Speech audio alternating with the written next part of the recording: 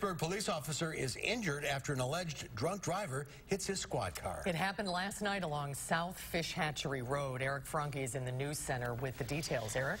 Susan and Mark, this happened just before 9 o'clock last night near Brendan Avenue. That's just south of where Fish Hatchery Road meets Highway PD. An officer had pulled over along the side of the road to assist with a disabled vehicle, and that's when Fitchburg PD says that 50-year-old Andrew DeMarco of Fitchburg drove his pickup truck into the rear of that squad car. Both the officer and the driver being assisted were sitting in the front of that squad car, and they were taken to the hospital with non-life-threatening injuries. Obviously, it rendered it disabled to drive, but it does appear to be totaled. Due to the impact of the collision, the squad car actually moved forward and struck the vehicle that was in front of it that was disabled, so there's damage to the squad car in the back and to the front of the car as well.